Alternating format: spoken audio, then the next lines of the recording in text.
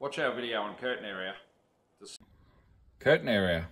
Does everyone want to know what it is? So curtain area being the diameter of your valve multiplied by the valve lift.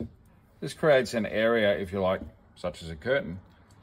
So the bigger the valve, the larger the curtain area at low lift.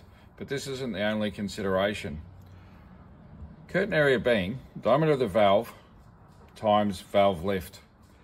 But the flow rate through here, which here is volume flow rate, equals the velocity times the area. So theoretically, if that area is bigger and our velocity stays the same, we should have a greater flow rate. Multiply this by the density and you'll get mass flow rate.